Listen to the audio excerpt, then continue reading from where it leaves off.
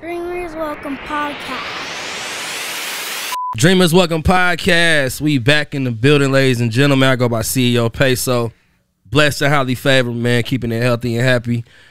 Got a motherfucking special guest. I'm going to be honest with y'all.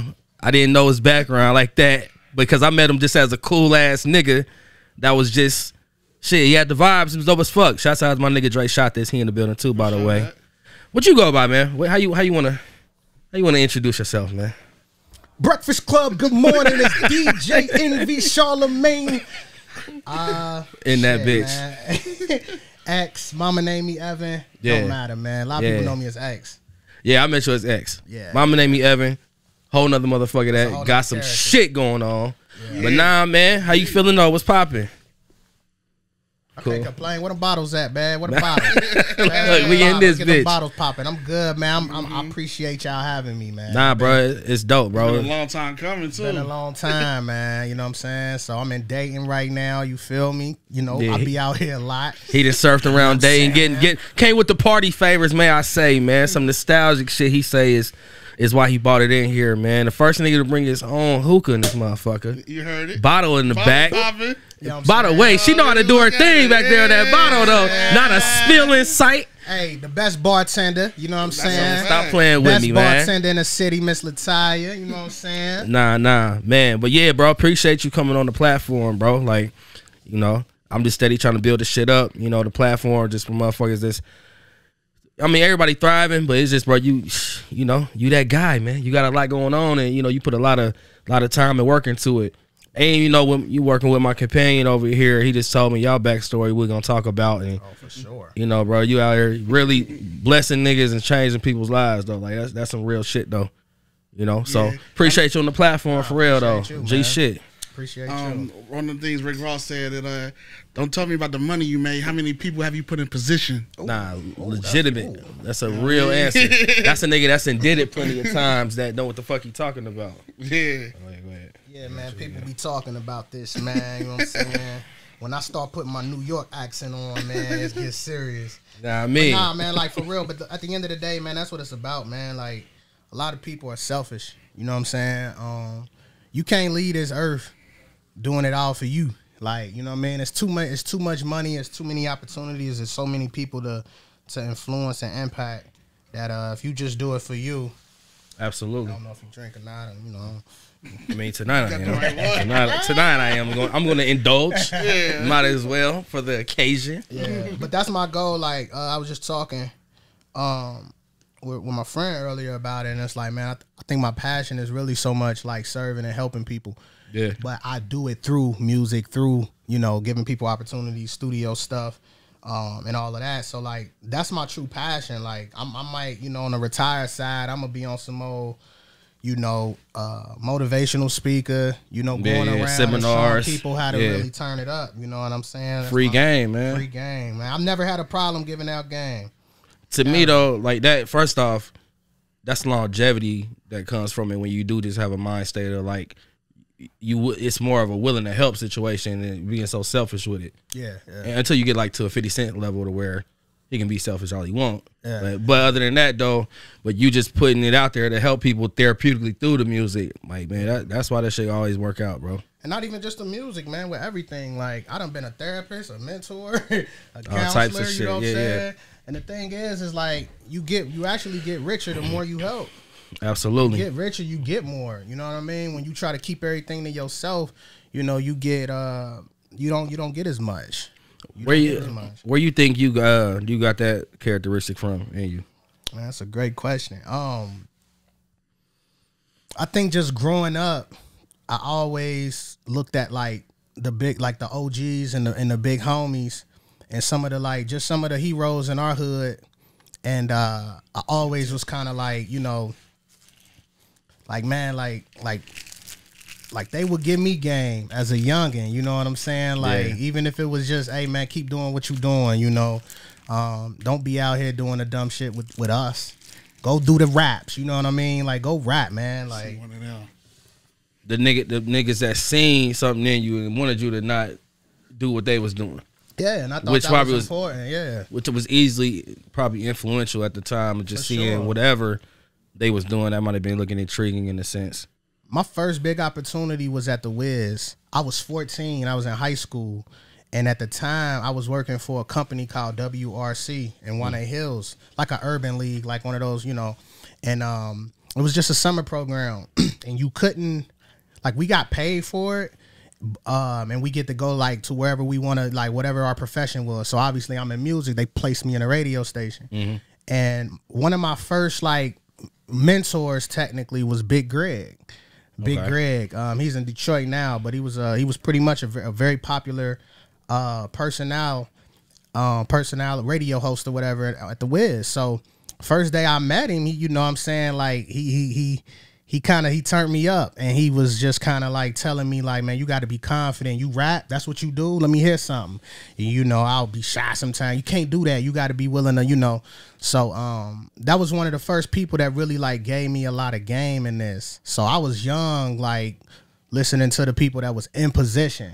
Yeah, you know what I'm saying? So I mean, it's dope to hear too, like the impressions people was putting onto you, and you know, you being young, but you wasn't too, I guess, egotistical or naive to like to ignore what they was trying to tell you or ignore, you know, because you know a lot of majority of people might be like, man, this nigga don't know what he's talking about, especially like with an elderly person that go from, it could be either be an old head or a mentor. It's just how you choose to take in the information. I don't listen to, I hate saying crackheads, but yo, they got the best gems, bro. They got the best gems. When people in the hood was laughing and saying, "Gone," which, you know, trying to like bully a motherfucker out, I'll be sitting there listening to him like, damn, there's some gems in what he's saying though. Like, he might be wired, he might be fried, but like he's saying something though that resonate, you know. So man, I love game. Like, my favorite thing, in the car, I don't even listen to music, ironically. Like, I listen to YouTube, and as it relates to, like, those inspirational videos. We all got them Denzel, Will Smith. As soon as you type them in, boy. Yeah. Tony Robbins. A nice little 10-minute. Oh, yeah, I'm riding out what to that. With the keys behind it. What? You got to be willing to get The dramatic music though is mad dramatic in the whip. Nah, facts. But no, I love it. I mean, that's honestly, that's the thing that kind of keep you going in this. Like, when you hear something that resonate, like that give you the juice to, like, you know what I mean? Like, and they really be, it's funny because they be like, hey, you right there? And like they be talking to you. And no matter what place you at in life, like, it's a message specifically for you. Yeah, and you take it personal. Like, hold on, man. I feel like it's always gonna be a message in some people, but certain shit is gonna hit you when you actually be real with yourself. Like, damn, this nigga talking about me. Yep. Because you gotta be honest with yourself when it comes to that shit. Gotta be honest, man. So what? Let's for the people who may not know, man, what all do you consist of as far as your resume and talents and gifts, man? What are we talking here? I mean, producer, obviously. Yeah. Artist, songwriter, engineer. Studio owner, entrepreneur, leave that out. Real estate, consultant. You know what I mean? Mentor, sure, to somebody, father. You know, but I wear a lot of hats. I wear a bunch of hats. But it started with being an artist first. Yeah, I was an artist first. I was rapping, and my cousin, I was working at McDonald's, and my cousin, he had a studio, when I say studio, I mean like a Windows desktop, and like the great speakers, the starter kit, the starter kit. That motherfucker, boy. But nah, I started with that. Like, he was getting out the game. I went to him to record my first song. One of the homies from the hood took me to the studio to lay down my first record, and so I think he was getting out the game, and he was just like, bro, I'll give you all this for $200. I was like, you know, shit, all right. What age was this? 14. This was about the same age, about 14. Damn, 14. That's a come 14 is like the age that I was like, yeah, man. But yeah, I gave him two. I went to work and I quit and everything. I quit the job. I got enough money to get that. Quit the job, start doing that, and I would record myself.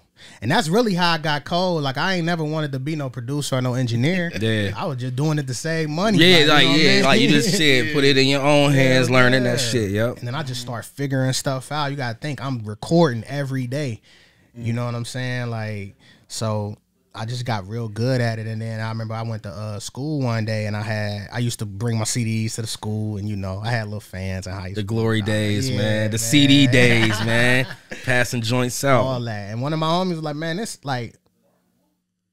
sound good, man. Like, I'll give you $15. You let me record a song. And at the time, I ain't even know, like, I wasn't thinking about the business part of it. I'm just like, I'm just doing it. And I'm like, nigga, I do this shit every day. Like, hell yeah, come through. Like, and then that's how it started.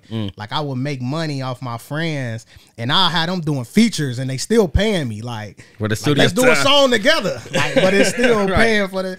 And that's when I was like, oh yeah, this what I need to kind of start getting into. Like, turning into a business. Yeah, had a 14-year-old hands. Yeah, no, that's dope. So, picking up on the artistry, man, you say you was teaching yourself everything, just being in there, on the relentless grind and figuring shit out. So that's how the production came through as well, just going crazy with the engineering and just realize, to me, it seemed like just realizing everything an engineer can do when you learn in that aspect.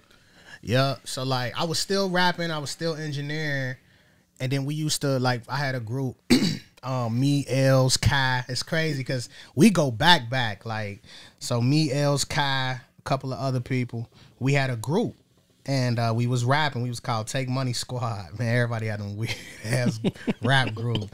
Take Money Squad. Squad, gang, click. Man. Big tees. Yeah.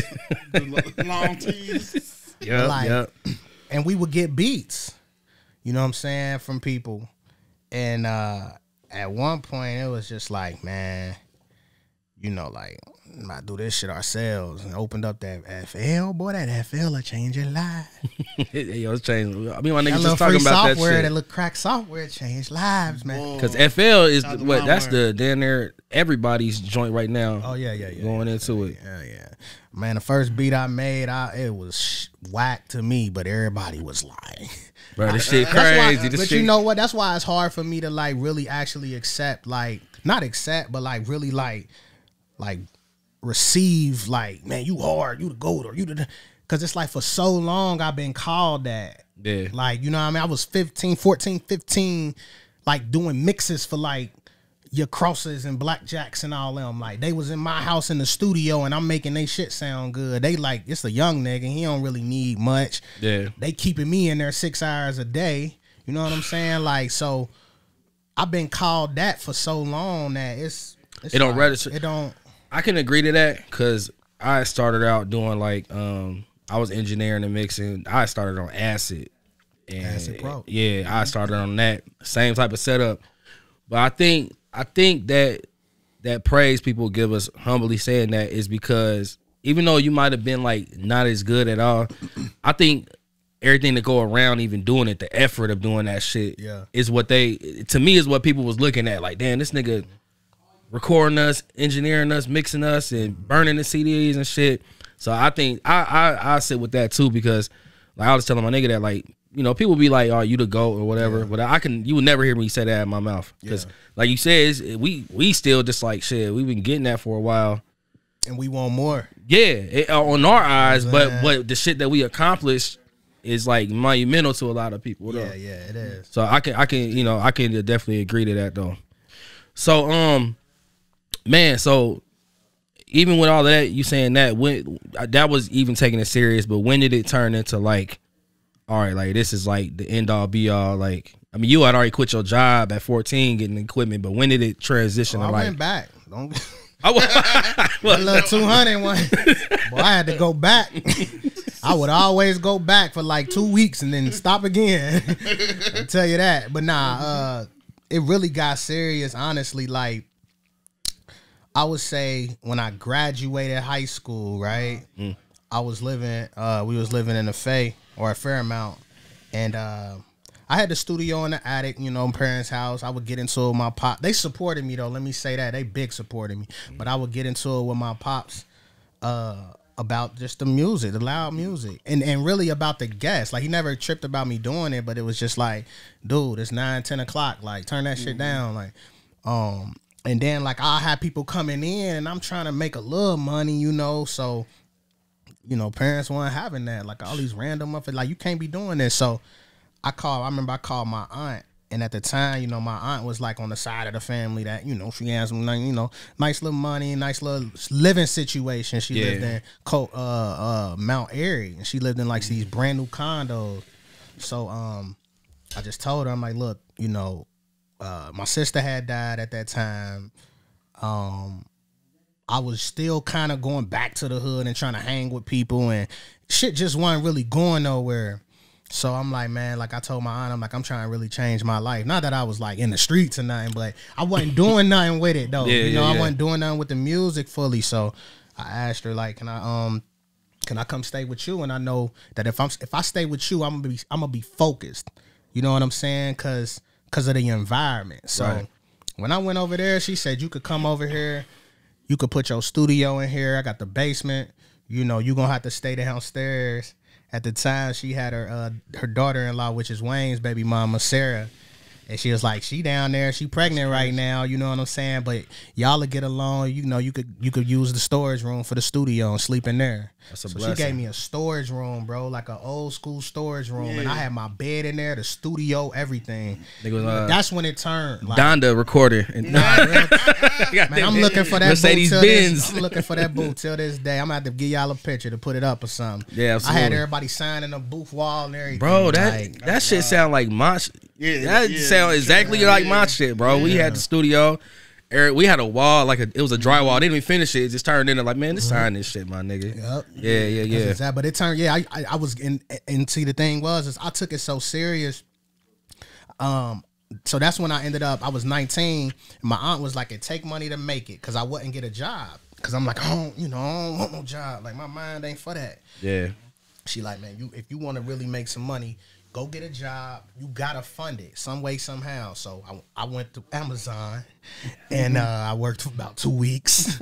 Got a nice little, you know what I mean?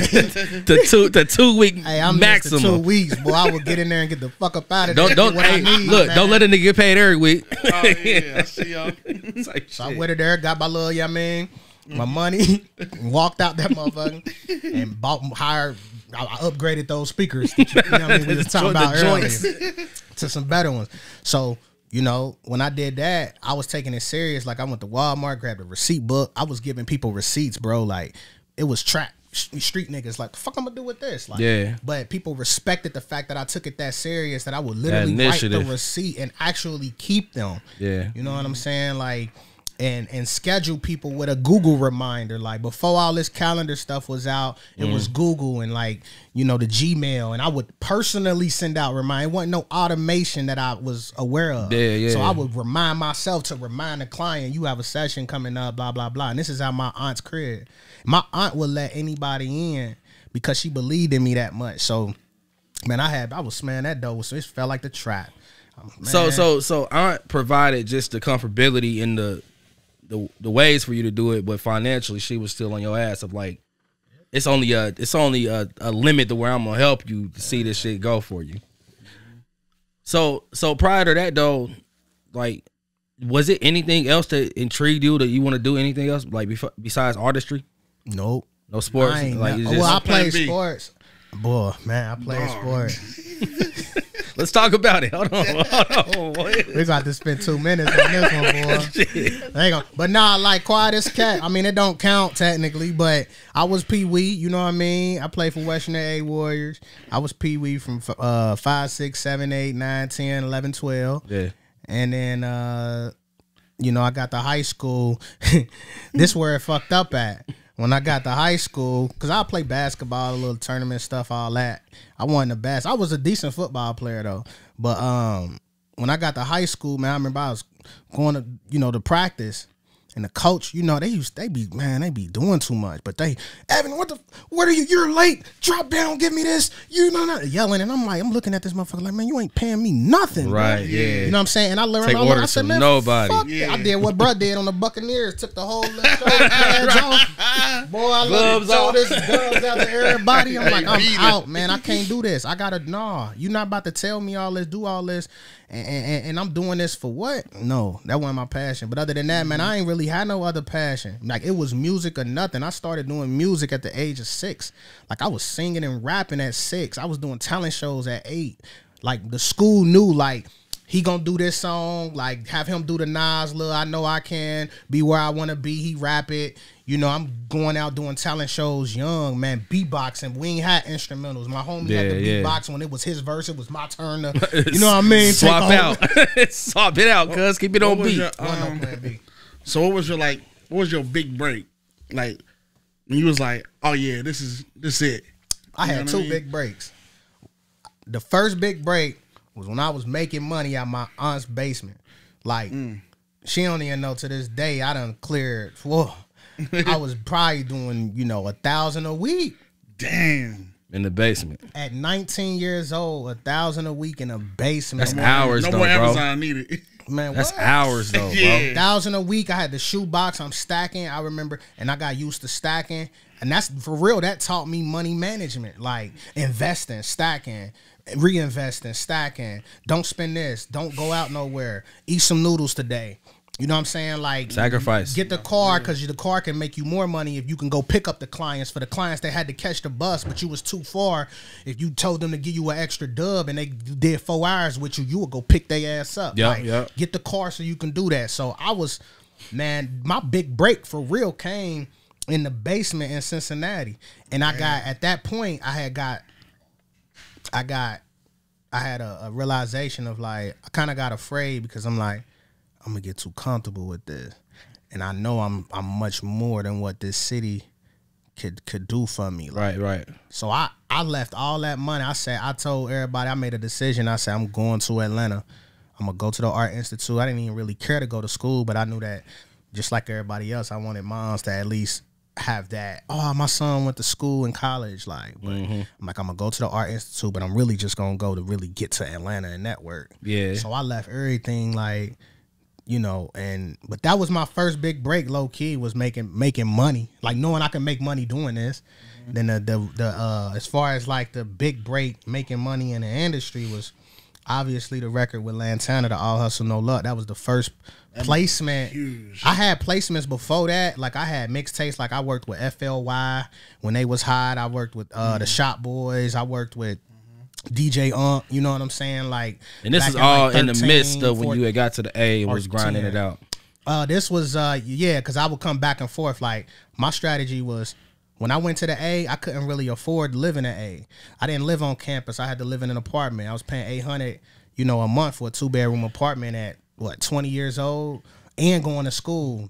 Yeah. So I would come to Cincinnati in the summer during breaks and make a knob. Hey, I'm back, y'all. Better book me. Yeah. Doing Specials. Doing specials, y'all. Get me while you can, nigga. Hey, bro, his story is so parallel, bro. It's crazy, bro. Because I did the same thing, but I left and went to Full Sail. I had a crazy blessing, and it was like, and that's why I was gonna ask you too, because I know when I left, because I had the same vibe. Like, bro, I'm either gonna be stuck here or start selling dope. I was just, that was like 80% of my clients. So when you left, did you even have a fear just going to a whole new territory? Hell yeah. I was like, man, I'm about to start. I ain't had no family. I ain't had no crutches. Yeah. I left in a 91 Honda with the studio packed in that motherfucker. I thought you can go to an apartment complex and get it the day of. Like a hotel, nigga. I went in there like I need a 2-bedroom. Yeah, like I got hey, how much y'all want for a 2-bedroom? Like, hey, honey, like, all right, here. No, I'm sorry, sir. That's not how it works. You got to put in the application. You got to, you know, and you're going to have to do a deposit. Your first, credit, last you ain't month. got no credit. Yeah, you're going to have to give up another 800. I was salty, like, damn. But hell yeah, I was scared as hell. I'm like, I don't know nobody. But I let my fear push me though. Yeah. That's one thing about me. Like, I'm scared. I'm scared enough to do it. Let's just put it like that. Yeah. And that's anything. Like, that's my motto. Like, I let my fear push me towards it. At the end of the day, what's the worst that can happen? If shit don't work, who cares? You know what I'm saying? Yeah. But so going down there and essentially kind of like just being just a fresh face to them, what were some of your tactics to get on your feet with the people down there in Atlanta? Great question. So I had this thing, like, in Cincinnati, I had this thing called Star Move. Before Timeless, I had this thing called Star Move. And at the time when I was engineering, before I was really producing, people would come to me. I had like the big names like the Cross, the Showtimes, and all of them. And they would come to me and record, and they'd be like, man, X, turn this shit up, you know. And they'd call me a producer, but they didn't know. Like, I really wasn't making the beats. But I was producing, technically. I was rearranging shit. Yeah. So I'm like, man, how motherfuckers gonna really recognize me, like, as an engineer? So I used to put this tag called That's a Star Move in people's songs. That's a star. And then I remember it got to a point where motherfucker like, man, an artist got mad at me and was like, hey, bruh, like, what? Like, you ain't put the tag in my shit. Like, he really, it was like some refund shit. Like, bro wanted a refund because I ain't put the tag in his shit. I thought I was going to go completely different. Like, yo, what is this tag in my shit? Yeah, nah, he was like, because it was so popular that everybody heard it on everything. So when you go to open mics and shit, the whole open, it's kind of like the radio right now, where at a radio station, I'm all over it, you know, my tag. But like, the whole entire open mic was That's a Star Move. So people will be like, I gotta go to him. Yeah, like, yeah. So to answer your question, in Atlanta, I kind of used, though, I'm like, you know what, I gotta be different. I gotta definitely network and set myself apart. So I knew I was an artist. I knew I was talented enough to do hooks and all of that stuff. So when I network, I would provide people with not just a beat, but like the hook and the beat. So the song is already there for you. It's a structure. It was a structure. It was like, all you got to do is rap. So I used that to my advantage. I used the fact that I could engineer, and I had the home studio. Like, I had FLY, DJ Unk. I had them niggas in the crib.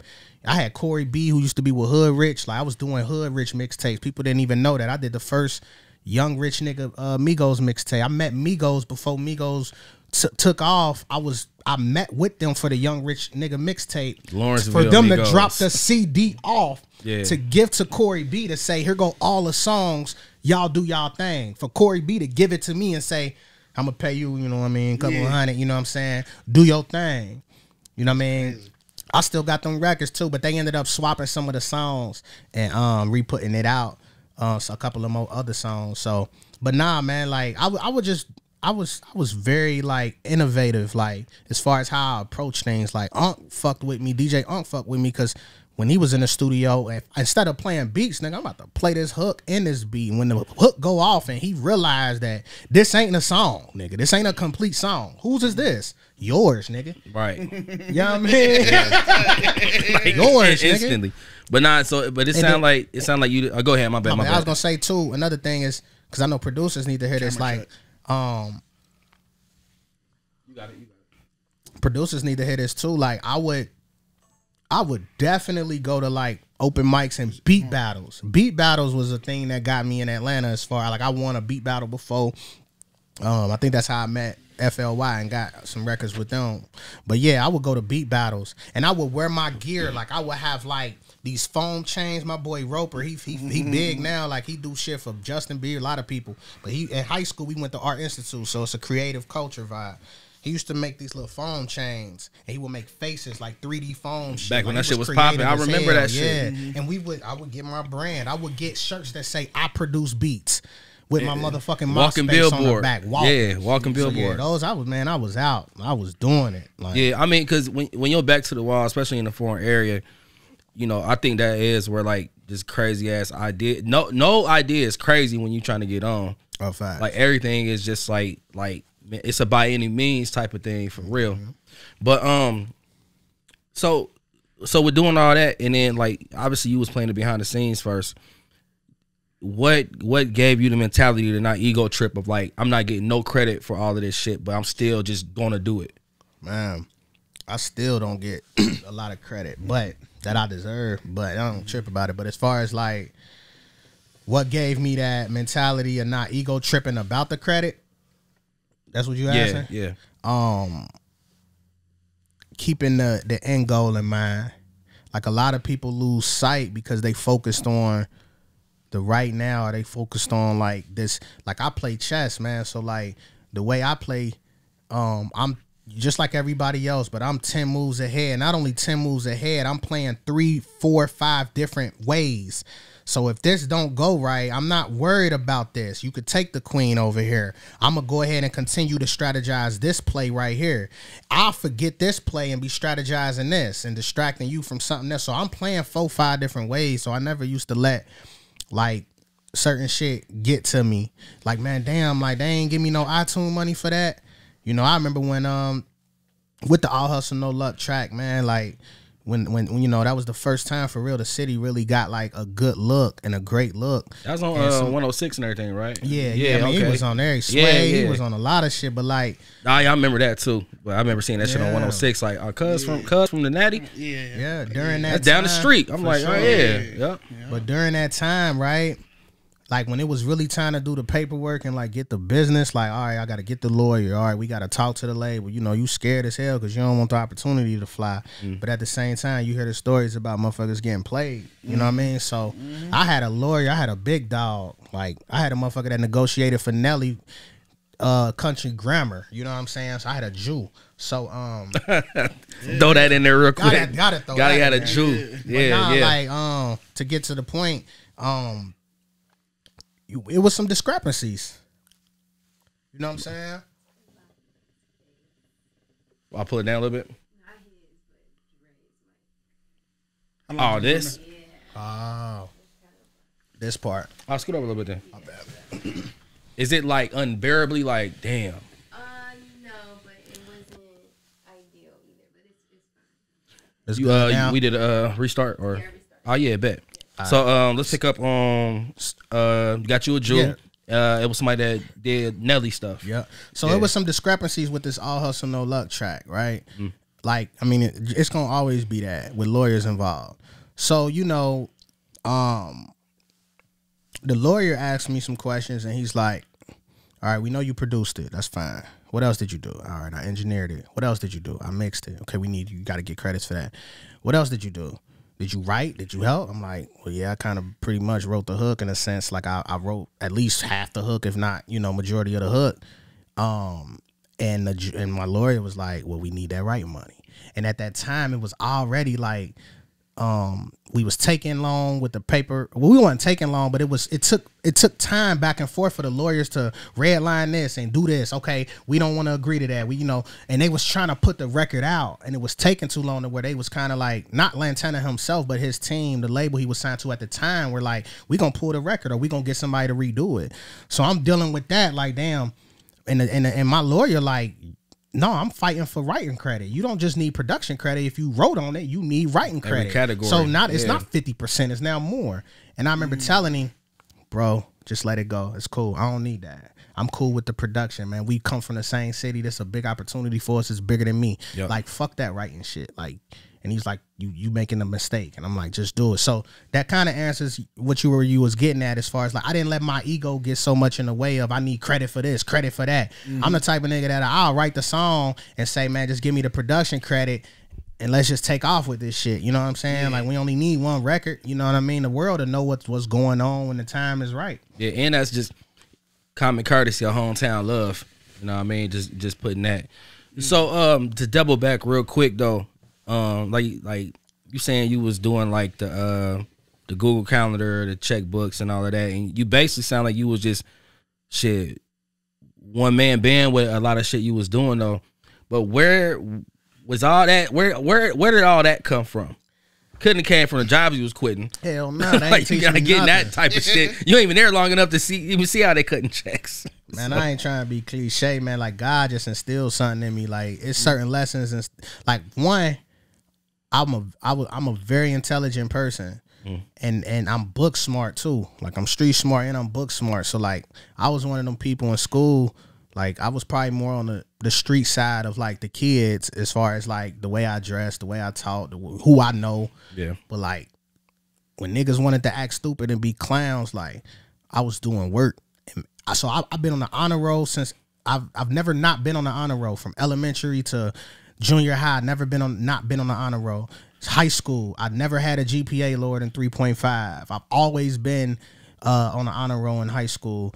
College, I've always been on the dean's list, president's list. So like, just being organized and professional, man. Like, I think that came from that. Like, I would come with the folders. Like, I would get my own supplies and separate and do the colors. Like, this gonna be my reading, green, purple gonna be and I'm gonna make sure everything organized and right. I'm gonna do my homework during bed. Like, I think that's where it came from, for real. I've always had a passion to just go hard no matter what it was I was doing. Yeah. You know, so.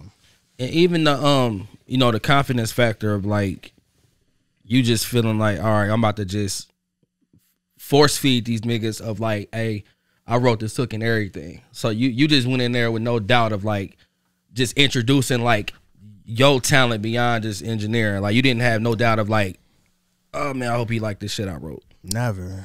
And if he didn't, somebody else will. Period. Like to even segue into that, I produced this record, and shout out my boy Don, he did the guitars on it. I produced this record called Blessing, right? By K Kent. And at the time I didn't know Kent. Kent wasn't really popping like that. He had a record, but he had a featured record, which was a big record on that. This before Money Baby? Yeah. This was around that time. Yeah. But at that time he had a record with Michael Montana called Do It. The girl. Oh yeah. That shit that was did Camp numbers. Yeah. So Stewie was popping though at that time. He had the Shining record. Stewie was she was really doing his thing. And I had that little turn up sound. So Come on, Stewie Rock. Stewie Rock, yeah. That's who I produced for when I was in Atlanta. That's one of my first big connects. Yeah. But anyways, K Kent was getting a feature from Stewie. And Stewie sent it to me and was like, can you mix this record? And when it ain't had nothing to do with production, the beat was done, everything. Like, but he knew I used to mix for Stewie too. So mix this record. I mixed it. I liked the record. And I'm like, man, who is this dude though? Like he hard. Like it was K Kent. So I got in touch with him, like, hey man, let's get some beats, you know, boom, boom, boom. So the Blessing record, right? The way it came about, I never had K Camp in mind because I wasn't on K Camp's radar. I was on Stewie's ass. Like, pause. Like, I was like, man, everything I was doing was like, Stewie gonna kill this, kill this. We had hella records. He was still on the radio too. Man, like, all he was the plug. Yeah. All that. So I sent it to Stu. Stu, you know, like, that shit hard, you know what I mean? I'm like, bro, I'm telling you, this gonna be hard because it's like, it's the turn up vibe, but it's like R&B. So like the women gonna love this shit. Yeah, like, yeah. You know what I'm saying? I always had an R&B thing about me. But he passed. I mean, he ain't tell me he passed on it. It just was one of those records he ain't really just got into. Died down a little bit. And I sent that shit to Kent because Kent would say, send me beats. Because after I mixed it, I said, let's work. He's like, come on. I had his number and everything. Like, I sent him that, nigga. He sent me Blessings the next day out of his living room. Like, and I mixed it without asking him. I'm like, send me the session. He ain't know what the fuck I was about to do. I mixed that whole and everything. Made that motherfucker sound like how I wanted it to right. What? Executive produced that motherfucker. Yeah. What? Sent it back. That shit hard. You know, so that record, my point is that record was for Stewie. Yeah. But what somebody else don't want and think they don't really like, guess what? It's going to be somebody else's treasure. Absolutely. You know what I'm saying? So Somebody else's blessing. Yeah. What? Shit. Somebody else like that.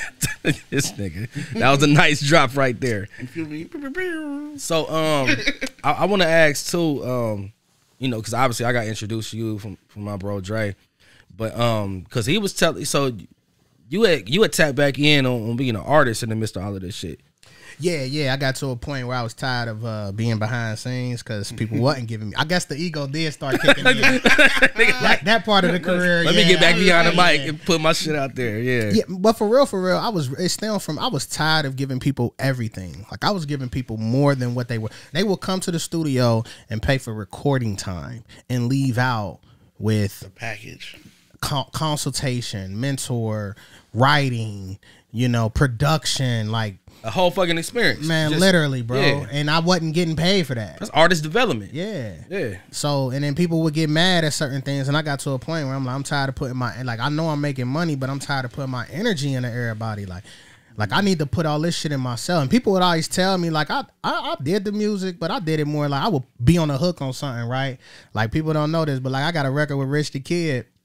If you look on YouTube, it's called Know About Nothing. It's funny. I was working with Rich the Kid too for a minute, like before he blew up. Yeah. And man, I sent Rich the Kid the hook with the beat, and this nigga said it's mine. He put Cooley on there, and the dude who did No Cuffing, I forgot his name. But anyways, yeah, like I would, man. This shit is really, really, really, really crazy how everything just be coming about, bro. Like overall, but I fucking lost where I was gonna go with that. But you was talking about Richard Kid, and then you was talking about Him getting in the artistry himself. yeah, well, yeah, the artistry. Yeah, my bad. Yeah, initially. So I would do hooks. Like when I gave that to Rich the Kid, I told him don't put my name on there. Like I used to hide from it. I would give somebody a hook and be like, don't say that's not me on there. Like I ain't trying to be an artist. I'm just here for the music.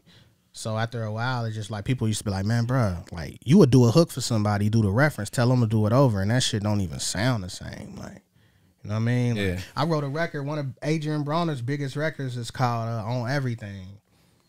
And that was my song at first. And then I coached him to redo it.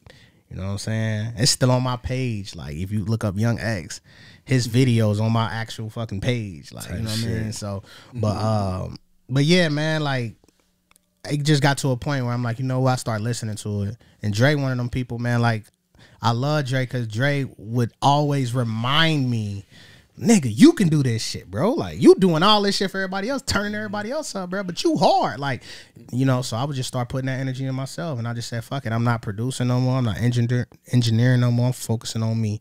I took a hiatus. I said, fuck all the money. I'm putting all this shit in me. That's all right. So before I ask you this question, Dre, like, so just on a producer's note or the back end of it, was you getting pissed sending off your records or your stuff, and then it'd be certain shit niggas to do to your records that I was just like, what the fuck is this? All the time. But was that like such a little inspiration of like, man, I gotta start just getting back on my shit with this shit? Kinda, yeah. I think I was just more upset about people not doing the shit with the record. Like, they'll do a record, we'll have a hit, everybody like, this ain't hit, man, we gonna make it off this, man, the video gonna be giraffes coming out, we about to have a... And I used to get gassed with it after a point. I'm like, nigga, you don't even promote this shit. Yeah. So straight really, studio talk. That inspired me, and that's for real, MamaNamedMeEvan came about really to show people how you supposed to do it. Like, let me do this shit real quick and do it how I think it should be done. Yeah. And at least leave a blueprint. Show the out blueprint, there for yeah. I was just thinking that. Because I don't really care to be a rapper or nothing, but I do care to be a fucking example. Yeah, absolutely. That's Well how said. you do it. Well said. What was your introduction to bro? Whew. Dang, ironically, I got that package. My brother, for real. We was looking for a studio. I'm making a long story short. He Googled Timeless, and we went up to Timeless. I think he was in Atlanta at the time, but I remember he hit us like, yeah, I got a studio session coming up. Y'all need something to drink. Y'all need some pop. Y'all need some da da da. I'm like, what kind of hospitality is this? You Shit, that experience, nigga. yeah, That's so we, you know what I'm saying? We go up there, boom. They tell us like, yeah, bro, he did blessings, he did this, and we like, oh, it's lit. And my bro was like, you know, still is, but like was mad talented. You feel me? You know what I'm saying? We record up there. I paid for the mix out of my pocket. Shout out Drizzy. Yeah. You know what I'm saying? I still got that receipt. Yeah, bro. Listen, that was job money back then. You feel me? But I think you heard the record. I mean, you mix it, but you like the record as well. So you like, I'm gonna be in Ohio next month, bro. Let's do a session together. Yeah. You feel me? So that's when I got introduced to him, was through my brother. You know, and heard that story, yo. Long story short, like he ended up, you know, not doing that type of music anymore. But Before you even go there though, yeah, that record, right? This is crazy. So he was hard. J. Rell was hard when he was doing, like, you know what I mean? That type the shit. hip-hop Oh, yeah, I music, know. Like, so they did the record. He sent it to me to mix, right? Oh yeah. I mixed the shit out of it. I liked it so much. I put a verse on it. Didn't tell them I was doing that. Sent it back with the verse. Yeah. Like, nigga. Yo, take that. Take that. Yeah. This ain't the remix. Yeah. Provided the videographer. Shout out motherfucking Dream Vision. I'm like, yo, we need to shoot the video there. Oh, we need to have the giraffes and bacon, like elephants and shit. Right. Did the video, Did the like, video. turned it up, man. So it was live. yeah, for real. go ahead, That my was- bad. That was fun, but you know what I'm saying. And at that time, also he had a record that I got to hear, 2020 Tesla with DJ J Doe, and I'm like, I had bought the camera, like I said, because of you, for real, because I was paying everybody, bruh. Hey, it's so And I'm crazy. like, Yo, it's so crazy the connection because I was recording Rails. I was Yeah. shooting Rails videos. yeah. But I was losing my passion to engineer and mix. Like you can't pay me now to sit behind a board. Yeah. Shit's dead. Yeah. But just for that shit to Come full coincide, circle. yeah, that shit's deep, bro. It's wild, ain't it? So, Yeah, You know what yeah. I'm saying? Yeah. So basically, dang, where was I at with it? You was the camera. How we met, yeah. Yeah, you got- Oh yeah. Okay, so boom, 2020 Tesla. I heard the record. I'm like, yo, this is live. I ended up buying the camera because I was gonna start shooting my brother's videos. Mm-hmm. You know what I mean? Bro dipped out. I'm like, bro, I still got this camera. So I remember I called X. I called him. I'm like, bro, listen. You know, I know my brother ain't doing no music no more, but bro, whenever you shoot this video, just let me come do behind the scene pictures, videos. Whenever and stuff. I'm like, I don't know shit, what it clicked in my head, but I'm like, I'm finna keep going, bro. Yeah. You know what I'm saying? And I think a month went by. Bro hit me up like, I got a session. Come out here. I was like, got on the highway. I'm there. Shot that mud. Sent it back to him the next day. He liked it. Then he like, all right, I got a concert I'm finna do. Come out here. You know what I'm saying? I shot the concert. It was the it's when Lantana, Cook Culture concert. Yeah, Culture. Okay, boom. Gave it back to him the next day. That's when he gave me some drops on the video and all that. It was live. You know what I'm saying? And then he hit me up the next day like, I got a proposal for you. You feel me? Type shit. Didn't even know him really like fully know him, man. Nah, because like when my brother was recording, I was probably just J Real's brother. You feel me? Yeah. We got our own connection out for the camera and all that. You know what I'm saying? So he like, I got a proposal for you. He like, I want you to be my videographer. He like, so go ahead and you know what I'm saying, study, figure out all the equipment you need. And write a list to it and send it to me. And then I'm gonna come there and buy everything tomorrow. Boy, gave this nigga a hell of a care package. He went in too. He was like, the Sony A7. Yeah. Niggas up all night getting that list together. He like, is that the best Rona you can get? Right. I would argue with him like, is it the best though? Like, we don't need no mediocre. Right, like, we nothing, coming through full throttle. For real, it is crazy because we started to know each other, but we didn't know each other like that. Right. Like for bro to come, $10,000 and just put it in and drive back off. Yep. You could have ran off on the plug twice, boy. You know what I mean? Like, G shit. And it was crazy. It kept going from there. And I remember he was like, what computer you editing with? Oh, nah, come get this MacBook. You know what I mean? Like, Now, hey, you turn my nigga up. We done had so many conversations about this shit. Yeah. Because I started off like, nigga, JVC's, right. flip cameras, and nigga, the MacBook web, the camera on the joint. This nigga come through. Oh, yeah, I shoot now. Nigga, how the nigga, I'm thinking anybody starting off, you gotta start off at least where I was at. This nigga coming through. Was it the joint in the church or something? Or the lighting and everything was immaculate. I'm like, what the fuck? Yeah. This nigga came through with some shit, nigga. I'm like, oh shit, I'm back to the drawing board. That's but crazy though. I mean, it's really because of him, like, you know, the way I like shot up so quick, because like, bro was a perfectionist. Y'all see the video and they live, but y'all don't know how many times I had to go back in on this video. Yeah, that's cool, bro. But you should do. I used to, man. I think did I persuade you to move since of that? Yeah. I'm like, bro, you need to look. I used to have this motherfucker in my room, like, bro, just be here. You can spend a night, bro. Don't worry about nothing, bro. Just do this. Right. Like, Every weekend. And then he hit me one day like, hey, bro, got a roommate situation for you. I'm gone, bro. I'm gone. So that's what made you move down to the Netty type shit. Because of him, yeah. Yeah, because you became the man down there. Oh, yeah. And that came afterwards, you feel me? That just, that was that consistency, though. We was always traveling, New York, everywhere. Just like, as far as the MamaNamedMeEvan brand and the Carlo Rossi run. But even after that, it was like... Oh, I remember that run. I mean, I'm not just live. Oh, yeah. You know what I'm saying? Product placement, by the way. I'm trying to get all right on these videos, bro. We can probably, you feel me? So we started doing Carlo videos. was the first video. First video. We did out the wing. We ain't know shit about lighting. Mother was like, boy dropped off the lighting. How the fuck you supposed to do this though? Nah, like, shit. What you immaculate. We figured. I remember it. I think I remember somebody did BTS or you did. Is that when you had the bandana on or something? Yeah. I remember that. I was studying that video. Like, bro, I used to send it to you. Like, bro, what you think about this, bro? This is my first video. You like, nigga, this shit dope. Like, nigga, let's collab, nigga. Like, but it was just so dope just to see my nigga like just shit jump off the cliff with it, like, yeah. And but cause matter of fact, the first studio was down by that little construction site, right? Yeah. Yep. Cause I remember going down there. I forgot whose session. I'm like, why is this shit so ducked off? Like, it's on some weird shit. But walking that motherfucker, I'm like, oh, this is you got the picture and everything back there. It was circulating. Cause you was doing like mad pictures, like you was promoting the fuck out of that shit too. I mean, it was all team based though. Yeah, everything was about Drizzy. Like at the end of the day, that's another thing too. Like when you a boss or you a leader or whatever it is, you the forefront. You have to know how to put people in position. And I never was selfish with that shit. Like honestly, man, the MamaNamedMeEvan, when the visual part came, to be a buck with you, bro, that was a marketing strategy. We was shooting commercials, bro.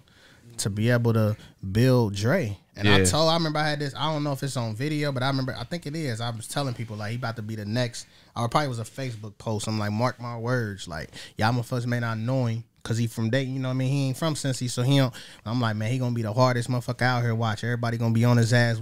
Everything was like behind Dre. And we was using MamaNamedMeEvan as the forefront to turn up the video. Like we was like Dre wasn't charging obviously for the videos, but I looked at it like, well, let's use the money that I probably would have tried to pay you if I was gonna pay you $1,000 to do the video. Let's put the $1,000 towards budgeting to make the video look as good as possible. So we would rent lights or rent another crew to handle lights. Make it snow in the video. Make it, and take that shit back. Amazon. You know what I mean? But the goal in mind was for everybody to grow in that. Like it wasn't really about MamaNamedMeEvan. It was about the brand. Yeah, the branding. Yeah. You know what I'm saying? Like how could we all grow? So like at the end of the day, when MamaNamedMeEvan say, hey man, or when he fall back or shit ain't working, like bro got a branch. He got an olive branch. You know what I mean? So you constructed that whole run y'all did. I remember the cardboard cutouts, like everything. People walking with the signs. Like y'all went in on wow, that motherfucker. Bro. But you constructed all of that shit. Like just, you ever had a manager? I mean, for real myself, like, but I do have a team. Like I did have a team. Like one thing I can say is I didn't do this on my own. I facilitated my team. I knew the strengths of everybody else, and I brought everybody together and said, this is what you do. You promote. All right, promote this. You do video. Okay, do the videos for this. You know, you to connect for that. Like, I put everybody together. You the DJ. All right, let's do a record. I'm going to make like the Tesla, that was my song at first, technically. Here, bro, you take this shit. Do you like the record that much? Nigga, it's your single. Yeah. Let's do split sheets. You ain't got to write a lyric, but I'm going to give you 50% of the record. You know what I'm saying? Like, let's turn this shit up. Like, man, it's good. Everybody can win. You know what I mean? So, but yeah, we did everything. We had mascots. Again, it was a blueprint. Yeah. You know, it was a blueprint to show everybody this how you promote. I did commercials. Like, I would do my own commercials to play on the Wiz. And we would just play the single, but we would like advertise the shit and then had a single plan for the next, 45 seconds. And we would do commercials. I mean, we had a lot of people come to me and they ask me how to do certain shit. Because I do understand the business aspect of the industry. You know what I'm saying? So, but yeah, man. And then we can't, I mean, we spoke on the studio, but I want to tap into that too real quick. Even the choice of opening that, and pushing that along, like, was that a difficulty or was it?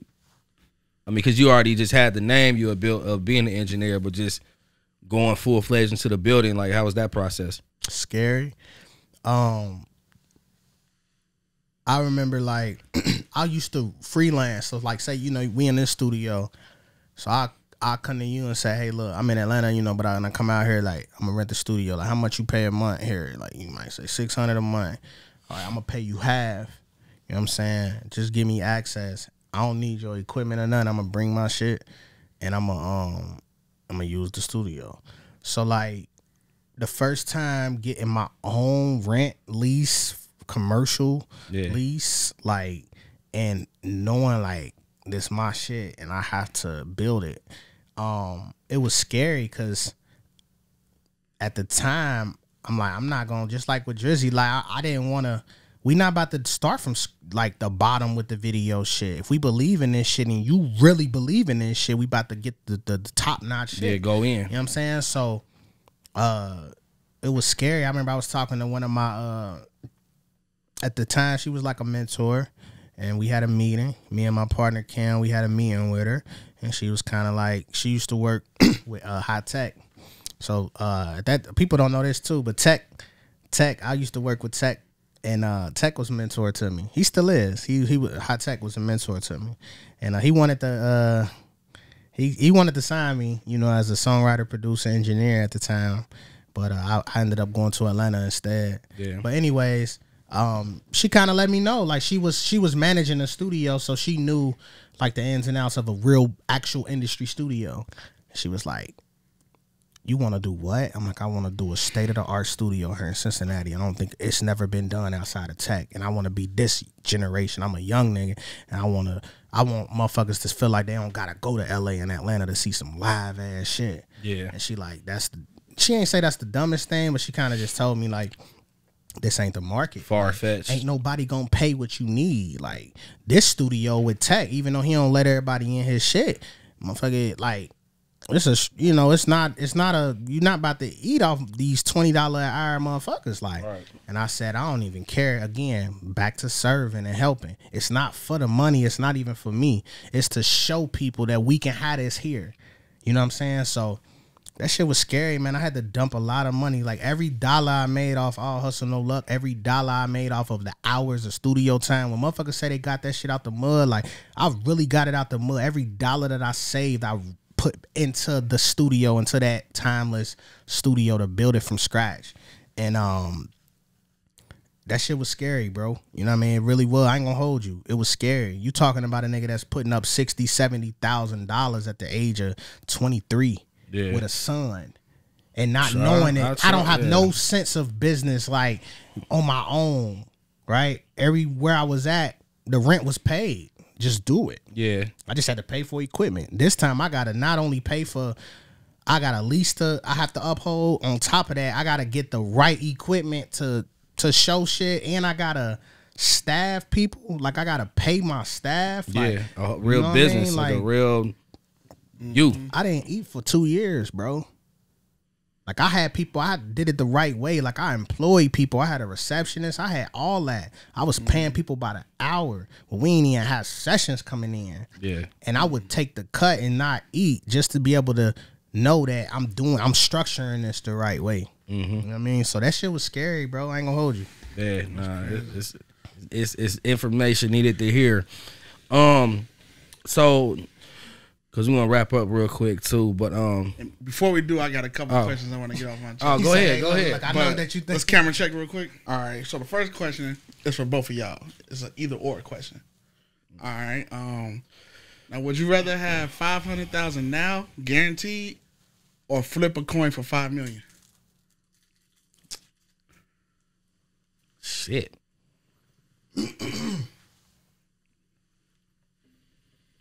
I flip a coin. You flip the coin? Yeah. Knowing that if it hit tails, you don't get nothing. Yeah, I already don't got it. I feel that. What about you? $500,000 guaranteed now, or flip the coin, what I say, for $5 million? I'm going to take the half chicken, and I'm going to tell you why.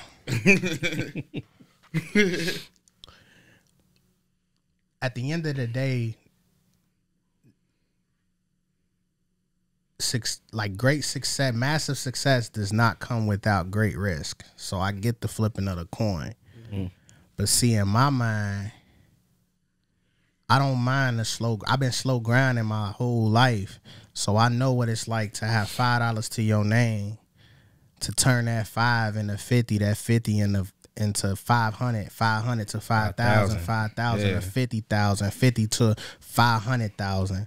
So if you gonna give me 500,000, my motto gonna stay the same. I'm gonna get that 5 million.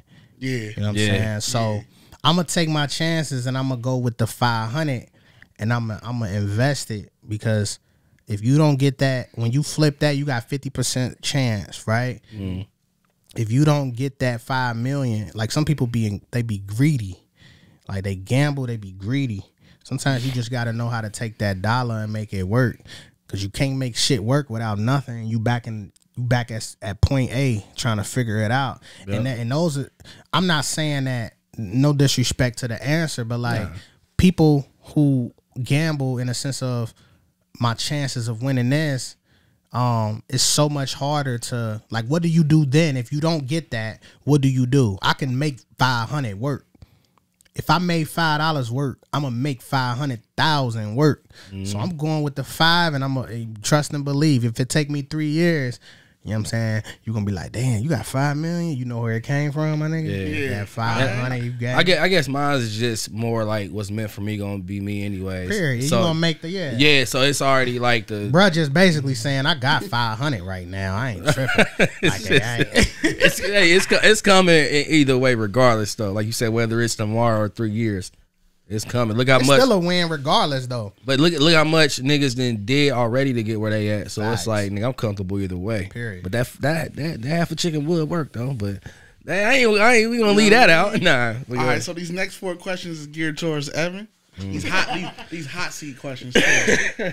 So much so that if you choose not to answer it, you owe me $1 per question. This thing on some drink champs. You got We just give you the 5 now, 4 now. type we shit. gonna ask these Right. questions. Yeah, let's go. All right, if you don't want to answer it though, you got to cash at me later, bet. Say last. All right, so one of these never happened. Evan the rapper or Evan the producer? Sheesh. Never happened though. Hold on, let me get this straight. So if You only had one career. I can answer the question. You can answer the question. Okay, it ain't no right or wrong. Ain't no right or As long wrong. as I answer it. Yeah, but if you don't answer, you owe me $1. Say it again. All right, one of these never happened. Evan the rapper or Evan the artist or Evan the producer. Evan artist.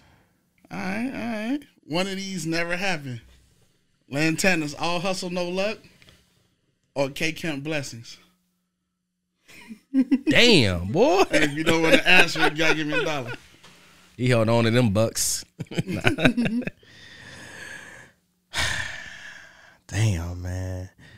Shout out my nigga Land, man. That's my hey, listen, Land. It's just a game. You know what though? The real me gonna say blessing never happened because at the end of the day, All Hustle No Luck is bigger than me and him. It was for the city. Yeah, and even if I gotta leave this earth and know that we did something together that we came from nothing, I'll take that. I'll take the little chump change compared to the big dollars any day for that particular situation. All right. I hate to do this one to you, Rev. I gotta get $1 out you, brother. What meant more to you? Working on Jamie Shay's Detoxic or Tori Helene's Delusional? Sheesh. Hey, what's the cash app, bro? All right, Jay. Nah, I'm gonna answer. All right.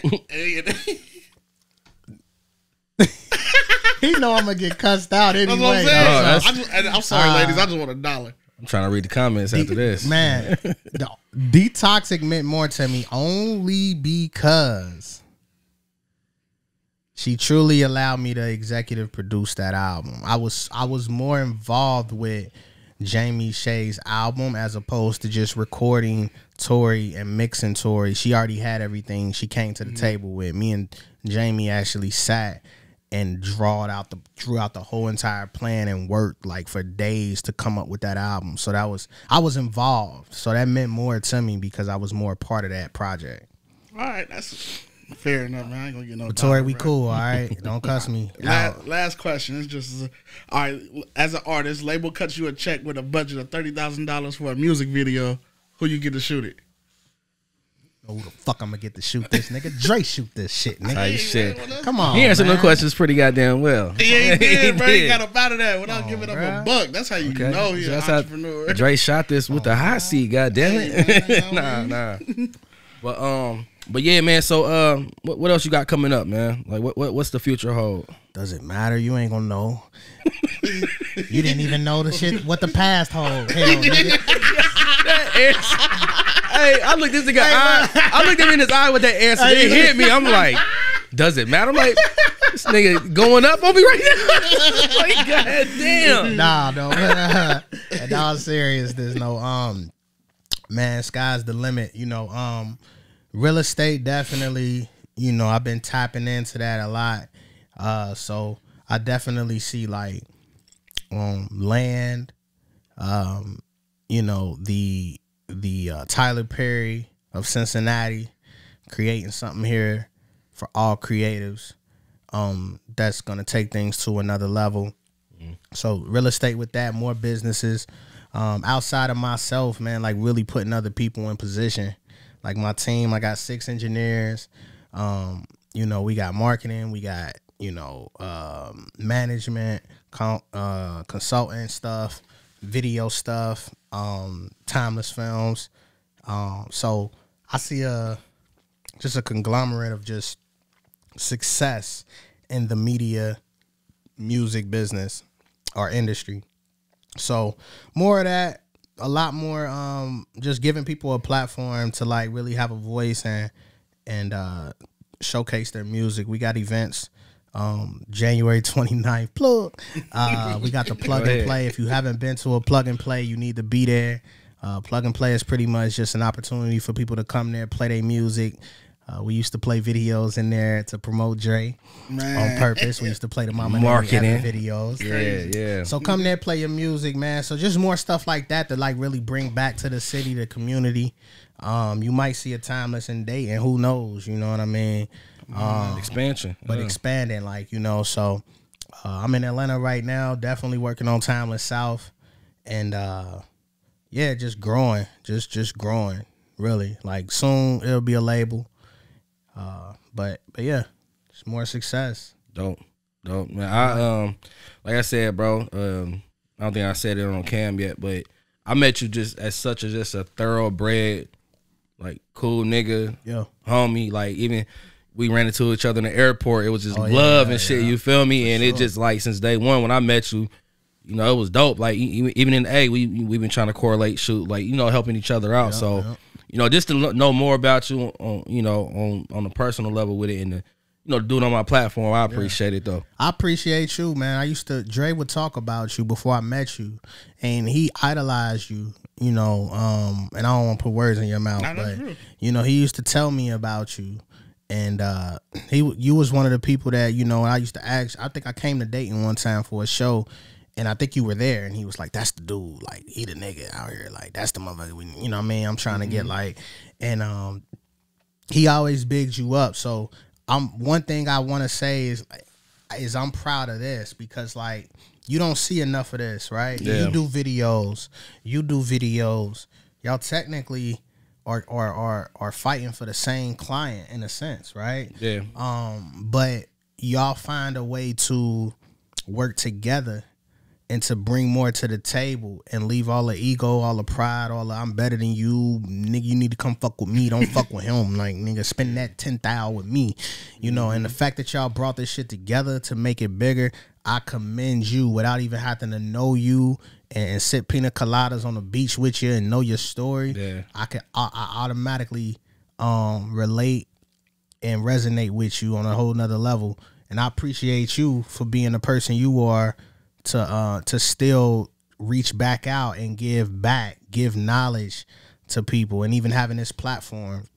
It's very important, man. That's the only way we're gonna be able to really keep building and keep going. We work we isolate ourselves from each other. We try to compete, but when you see two big entities coming together to build something, like on some Black Wall Street shit, like that's what's important, man. So I commend you for being humble and grounded enough to allow room for people to work with you. Yeah, I build mean, something bigger. It never even. I mean, that's always been homie from day one. He know that, and honestly though, when I got a taste of leaving the city and actually started doing my thing in like so many different places. And then he was doing this thing, like we built up our names in like kind of like different markets. Yeah. So when we came back here, it was just like we started quarterbacking shit. Like, hey, you trying to shoot this shit, or I'm about to go out of town or whatever. So it just the way it just meshed together, it just was like, bro, it's no way, bro, it can be competition in no type of way. Like it's just always love. And the similarities, like I peeped me and you got from our back history of how we came up. It just makes sense, man. Like it's really one of them, not to be cliche, but great minds think alike. For sure. Like, it's all going people gonna end up in the same room for the right reasons if it makes sense. Point blank. And I think it came perfect because I didn't have this platform like a year ago, and this is bringing more attraction for me to end to be able to just put my brand out there. So point blank period. And on camera, I want to be able to say like man to man, face to face, like I'm proud of you, Dre. Like we had a lot of late night conversations, man, over the Waffle House, man. Spending the night, figuring this shit out, struggling. Hey, my nigga, like, I ain't got it, bro. Like, Yeah. I ain't got it either, nigga. Like, we need to figure some shit out. Like, you know what I'm saying? But I'm proud of you, bro, because like I always used to tell you, and I still mean this, I don't want nothing from you.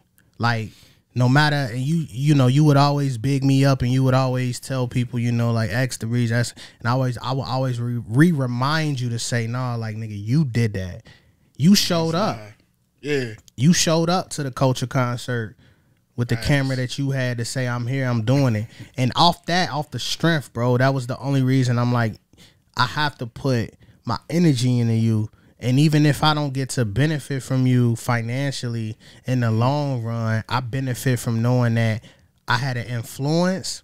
But more importantly, you took that and you still ran with it.